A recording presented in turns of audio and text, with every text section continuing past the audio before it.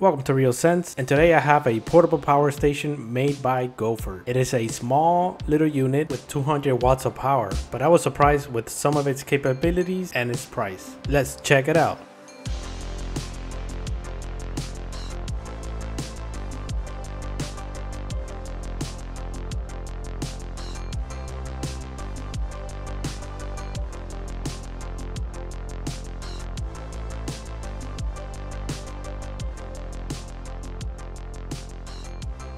Alright, so let's begin with the unboxing. As you can see, it's a pretty small box. The brand is called Gofort, and full disclosure, I did not buy this unit.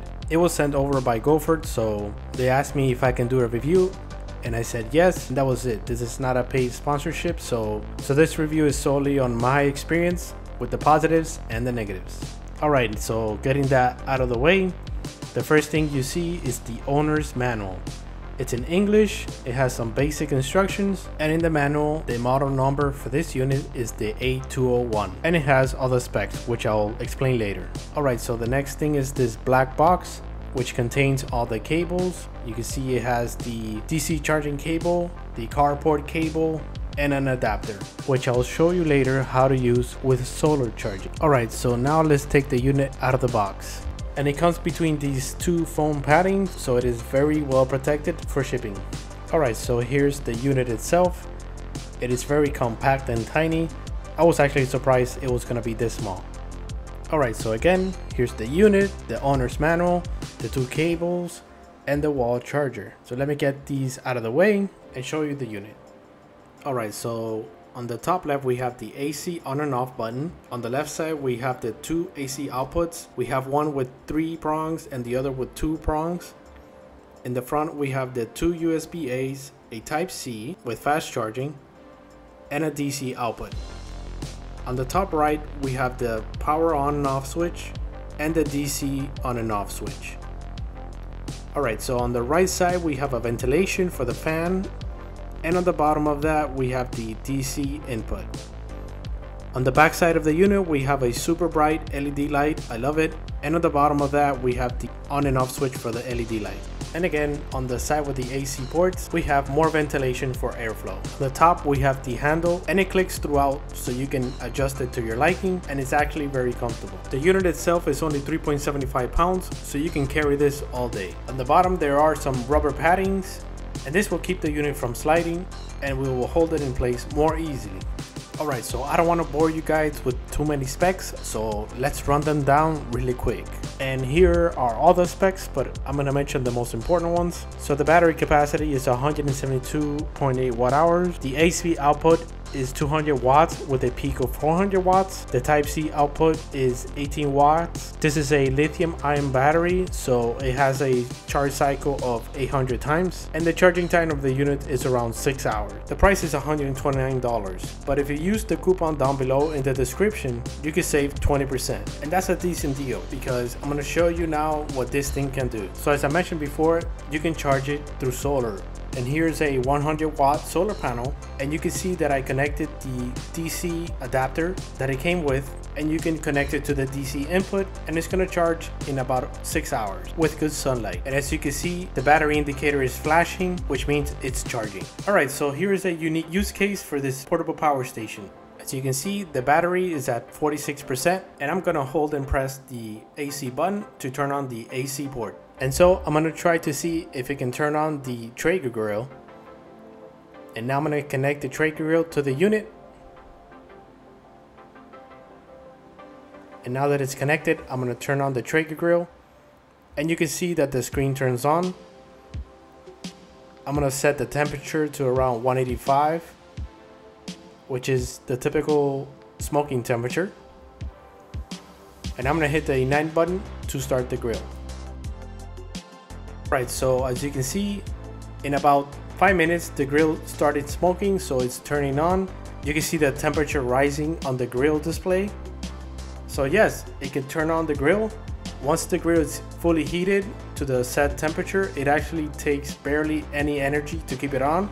But as you can see on the battery display, we have 20% battery left, and we started off with 46. So it does take a big hit on that initial ignition but once the grill reaches your desired temperature and you start off with a full battery, I estimate that you can use this for about 30 to 40 minutes, which is enough time to cook a small meal.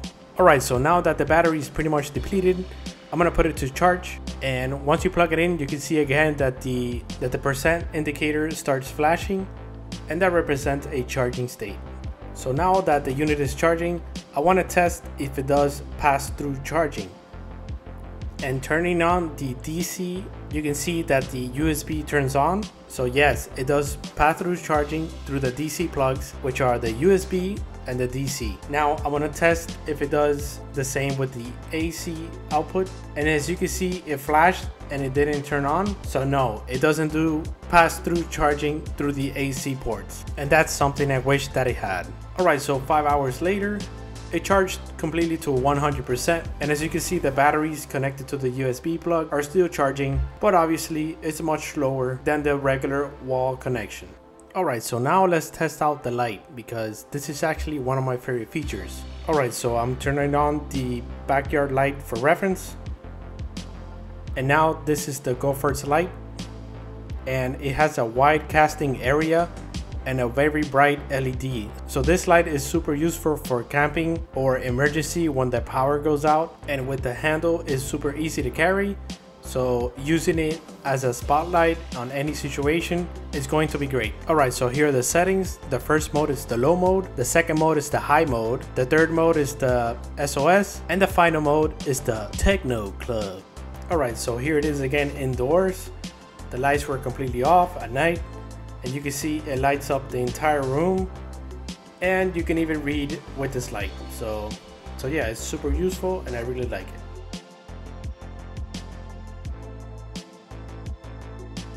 Alright, so for the final test, I want to see how many items I can plug in and see if they all work together. Alright, so you can see the power brick has power and is charging. You can see it flashing. Alright, so I have these two camera batteries connected, and you can see them both flashing. And the last thing is my cell phone, and this is through the USB-C, and you can see it's fast charging. Okay, so while the USB items are being charged, I'm going to turn on the AC port and see if that charges the laptop. And as you can see, yes. So this little portable power station is going to be great for camping or a day at the beach or a picnic or even remote work. You can take this with your laptop and work anywhere. Okay, so for some final thoughts, I want to start off with the cons. The display is hard to see outdoors. There is no pass-through charging on the AC outputs, and while you have AC turned on, the fans are always on, so that can get a little annoying. Now jumping onto the pros, the price point is really good, so it's a great value, especially with that coupon. The LED light is super bright and it's gonna be useful. It can charge multiple items at the same time using the AC and the DC outputs. The 400 watt peak output is a pleasant surprise for such a small portable power station, and the handles are super nice because you can adjust them and it makes the device easy to carry and easy to store.